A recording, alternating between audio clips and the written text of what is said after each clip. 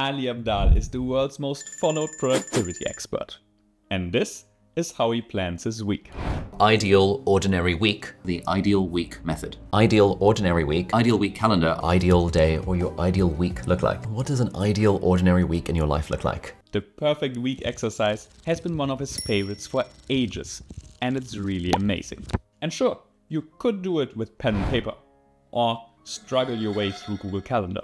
But how amazing would it be if you had an automated system in Notion that did this for you? So, here's how it works. We start by adding all the activities of our perfect week in Notion. First the big picture stuff, and then a breakdown of all the individual things that we plan on doing. Then we use Notion Calendar to time block our week, so we see exactly when we want to do what. Then we go through our actual week and track all the activities from our planned perfect week to see, well, do we actually do them? And if yes, how long? Last but not least, once we're done with everything, we can review exactly how much time we spend on our different buckets, whether we, actually planned our days in the right way, or, where's a huge disconnect between what we said we wanted to do. For example, here on Friday, on Thursday, right? Nothing happened like what I wanted to do on Thursday here. It's just not there. And then last but not least, also see just a day-by-day breakdown of all our activities for that perfect week. First, let's plan out your perfect week. I want to think about the big picture stuff in my life. So what are the bigger categories of where I want to spend my time? And I've already added a bunch like exercise, relationships, hobbies, mental health, personal development, and then work and social media. And as you can see, I also have a type, right? Certain activities I want to maximize. So if I spend more on them than I initially scheduled for my perfect week, that's even better. And others, I want to minimize the time I spend on them. And let's just add one more to show you how it works. So I can just press the button or go in there. So let's do this, say a new button, a bucket. And this one would be, let's say, baking bread, because recently I've very much enjoyed baking bread. With all of them set up, I can then move on and think out, okay, when do I actually want to do all these different activities in my week? And in this example, we can just start by adding the different things, and we will then, in the second step, schedule them actually in our calendar. But let's say, okay, workouts, I have 2 in there so far, but I want to have every week, I want to, work out 3 times. And then I also want to make sure that, let's say we had baking bread, right? So I, bake 1 new loaf. We also had some other activities in there. What was it like? So we had mental health. So that's definitely a good idea. Let's add some meditation 1. And I want to meditate at least 5 times a week. So I'm going to duplicate this a few times. So meditation 1, meditation 2, 3, 4, and 5. And then just because we have to, should also probably work a bit. But let's actually focus on deep work session. So I want to, deep work. I want to work at least, thrice a week, more focused on in-depth things rather than just shallow activities. And after I've added these different activities, I can just, quickly assign them to my activity bucket. So, okay, workout number 3, that was exercise. The bake the 1 new loaf was baking bread. Then we have a bunch of meditation ones for mental health. Just going to expand it like this to quickly fill it. And then deep work, that would be for work. And of course, I could now, if I wanted to, expand these further, right, add for all of the activities. But just for this quick example of how a perfect week exercise can work in Notion, I think this is good enough. Next, we use a new Notion calendar to time block your activities. So let's go ahead with this and let's open this in Calendar. And in a moment, Notion calendar should pop up. And there we go. Just need to do one last thing to make sure that they all show up here and I don't need to go looking for them. I just need to click on Reset Planning Blocks. That will make sure that all of them are scheduled for today. And now if I go back to the Notion calendar, in a second, they will pop up here. And here they are. So now I can just drag these blocks into my week to actually plan it. So let's assume in my perfect week, I want to definitely, so meditation, right? So let's say during the week, I want to meditate always at 10. So I'm just going to grab all my meditation blocks here. They are all fairly short. Oops, small visual bug. This one here, and this one here, and then this one here. Sometimes the drag and drop still plays around a bit, so need to make sure where you actually want to drop it. Bake 1 new loaf of bread. That will actually probably happen Friday and Saturday, and it takes quite a while. Not really active time, but still want to make sure that we have the correct time set here. So I'll just drag and drop it to account for that. Then our workouts will happen, let's say in the afternoon, Monday, Wednesday, and Friday. So let's drag workout here. Oops, that's workout actually number 3. So I'm just going to drag it there. Doesn't really matter, right, which number you drag where, but for the sake of the the precision afterwards, it's still nice to have it accurate. And then workout 2. All right, perfect.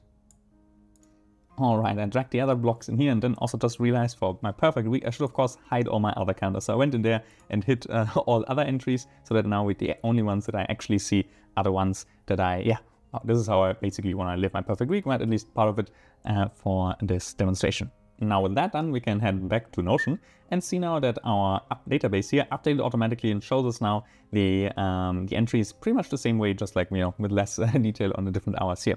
And we can now then go down there and actually review, okay, when did we plan on doing all these things? So I see, okay, on Monday, I plan on doing 1 workout, 1 meditation from 2 to 4:15 and from 10 to 10:30. I see how long it takes, right, and what bucket it belongs to. And I can go through this and now review my whole week for all the different activities and see, okay, this is how I actually plan to spend my time. I can, of course, if I wanted to, also see the totals for each day, right, up to how many hours that accumulates our accounts. But with the other thing we should see, then we can also see if there are any like entries left, that don't have any time slot, just so we make sure that our perfect week really is completely planned.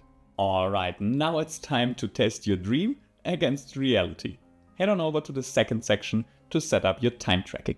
Now for tracking, we use another one of Notion's recent feature releases that is really, really cool, and that's database buttons, because they allow us to build this like simple but effective time tracking feature directly into the system.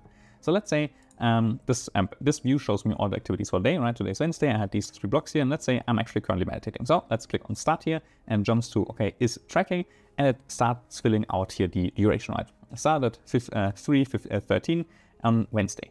Now, this is updating live. So in a minute, this will jump to 15:14 and so on and so on. So I see, like, as I'm doing it, the actual duration ticking up if that's something I care about. Alternatively, I can, of course, always say, well, these are the 3 things I had planned for the day, but things don't always go as planned. So I'm actually baking bread today. So I can always jump into my different categories and say, baking bread, baking this loaf, that's currently happening. So I'm clicking on start here as well, just to make sure the tracker is running.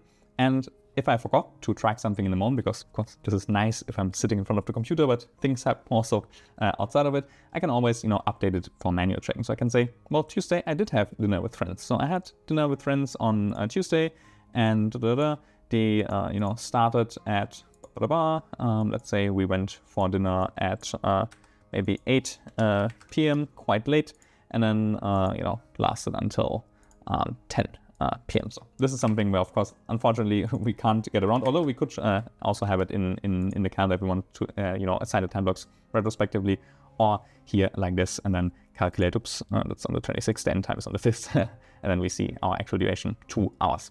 Perfect. And if you wanted to, we could also set this to tracked, but it doesn't really matter. This is more like for us to help us see which tracker is running and less afterwards. If we scroll on further down the page, we also see our calendar with all the different entries that we, that have some time values.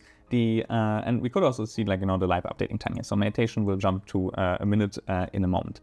Unfortunately, what doesn't work yet is that we see also these live updates in Notion Calendar. What we can do is we can, of course, open this different view, so the activity view, not the planning view, in Notion Calendar. So with a click and a short delay, it should start popping up. And we see now we have here a dinner with friends. We have, of course, also our ideal week, but we can, hide that, and then we only see our planned week. And then from our planned week, we have that. But you see, meditation doesn't show up. And that's because, unfortunately, right now, if you calculate a duration with a formula that relies on the now property, like, what we're doing to show, okay, like how for the live update, then it doesn't appear here. I hope they fix it soon, because I think it would be really cool if you, see actually all your time bars running around in Notion, live updating as you do the activities. But until then, you have to wait until you finish with something, and then it will pop up here. So let's actually quickly set meditation to done, and then we see how it shows up here.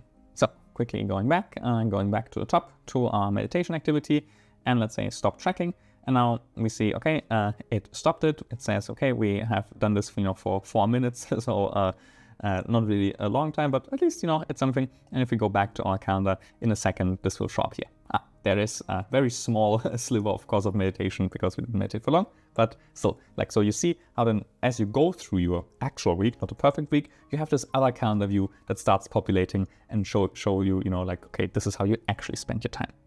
One last thing, of course, when we go from, our perfect week to our actual week, there will be a lot of unplanned activities that we didn't account for initially, so we can just quickly add them with the click of this button. So if I click new unplanned activity, it will add it to today, so Wednesday night unplanned activity, and I can just say, well, what was this about? I actually did film a YouTube video, so filmed, YouTube video, which I definitely wanted to do.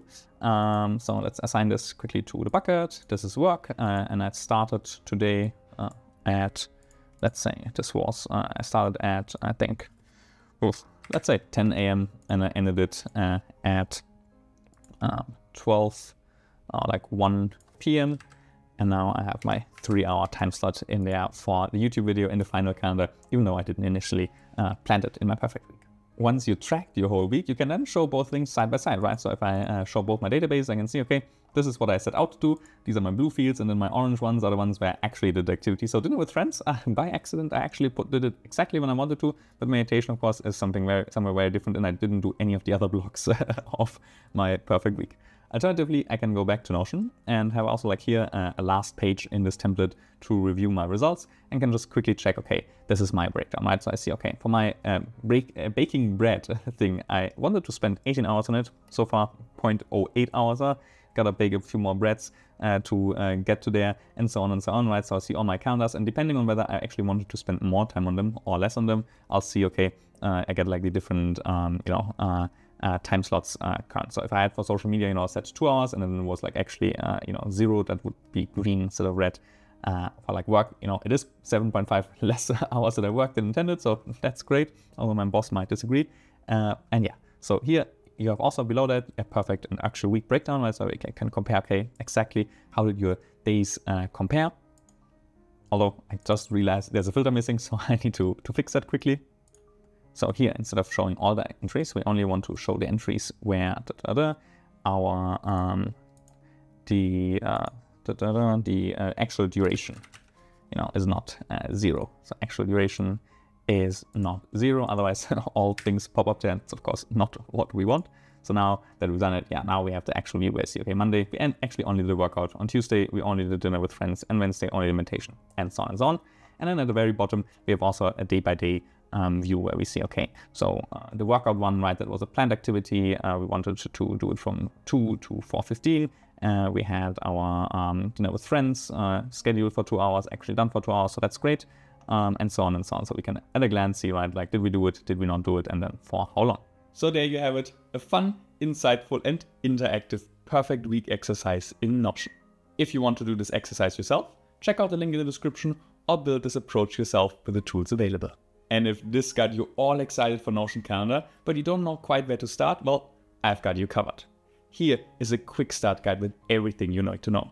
Just click here, and I will see you in a second.